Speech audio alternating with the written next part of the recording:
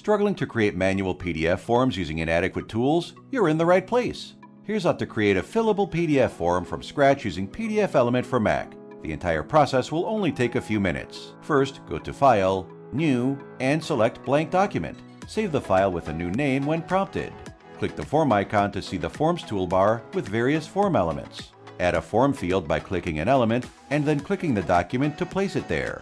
Double-click an element to see the sidebar panel on the right, where you can name the element, add a mouse over tooltip, and change other parameters. Finally, click Command+S to save the form, and you're done. Thanks for watching, and please search YouTube for PDFelement to see hundreds of other videos.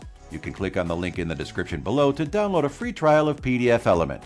If you found this video helpful, please hit like, and don't forget to subscribe to our channel for more awesome content.